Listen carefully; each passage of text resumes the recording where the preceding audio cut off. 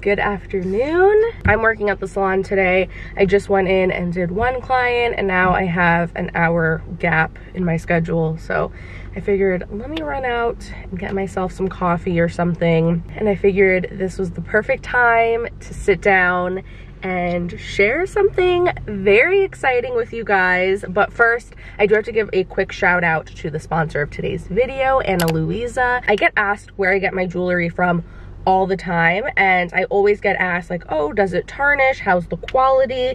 Because a lot of the pieces that I have, I wear on a regular basis and I literally never take them off.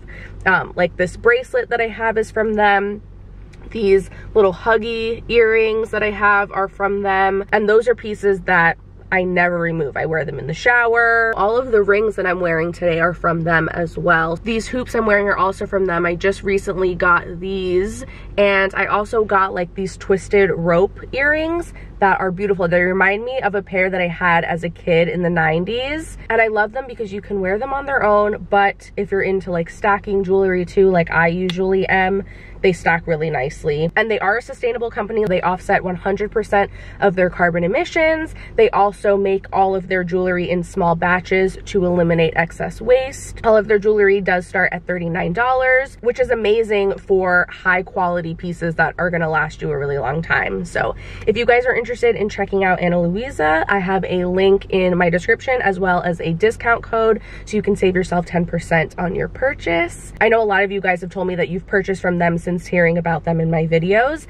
and you absolutely love the pieces that you've gotten too and the quality. So yeah, definitely check them out, and thank you so much, Ana Luisa, for working with me again. Yeah, as you can tell from the title of this video, I'm moving. And I know some of you guys are probably gonna be like, again, didn't you just move like in the spring? And yes, I did. So I was living in an apartment by myself, and then I had moved in with my boyfriend into a little cottage that is on his parents' property.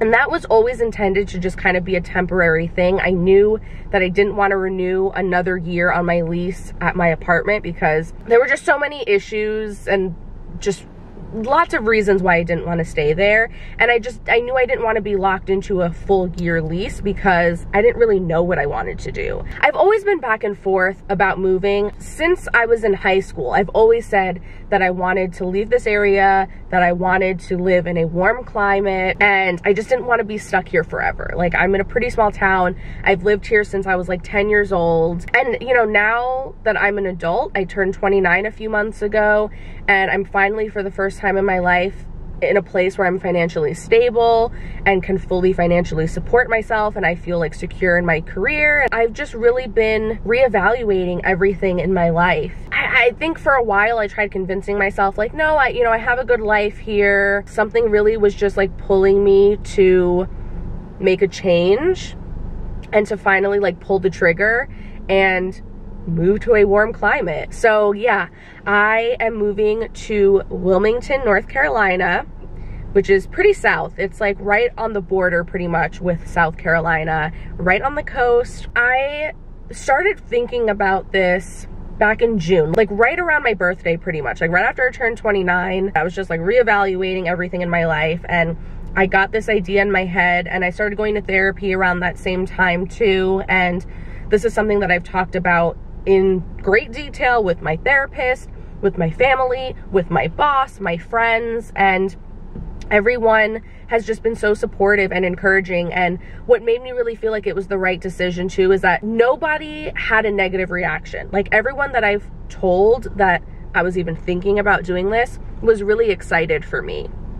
And really encouraging. At the beginning of September, if you guys follow me on Instagram, you might have seen that I was down there a few weeks ago with my mom and my brother, and we were just scoping it out, and we looked at some apartments, and I found one that is perfect. I love it so much, and I signed a lease.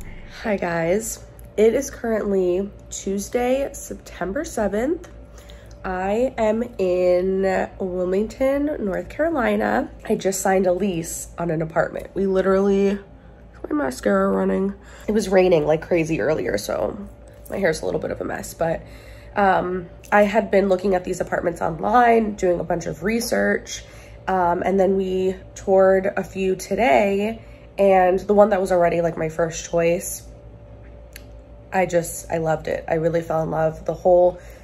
Everything about like the apartment complex as a whole, the people in the office, the actual apartments themselves, everything about it. And the area, like, it really is just everything that I was looking for here and everything that I've always said that I wanted. And it's kind of crazy that a place like this actually exists because it's perfect for me. But even though this is a very exciting moment, I also feel really nervous and really anxious because this is something I've been thinking about for months. I've contemplated, been back and forth. I've talked about this with all of my family, my boss, my friends, my therapist, everyone. Everyone is encouraging me to do this. It really feels like the right move.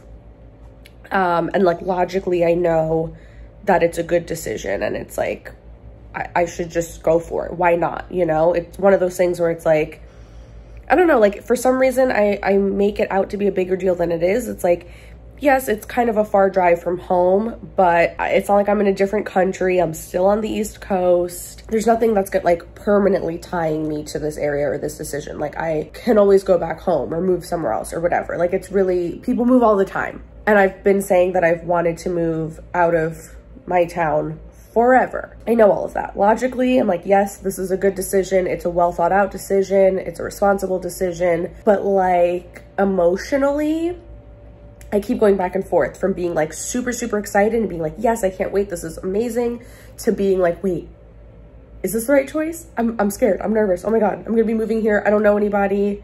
I don't have any friends. It's literally going to be just me alone. But then I'm like, wait, but I love being alone. So that's also going to be exciting. I can't wait. You know, like I literally just keep going back and forth. It's like a roller coaster of emotions for me. And I just can't believe that like I literally signed this lease. I'm like, wait, what? That's where I'm at right now. That's what's going on. But I'm excited for this journey and I'm excited to share it.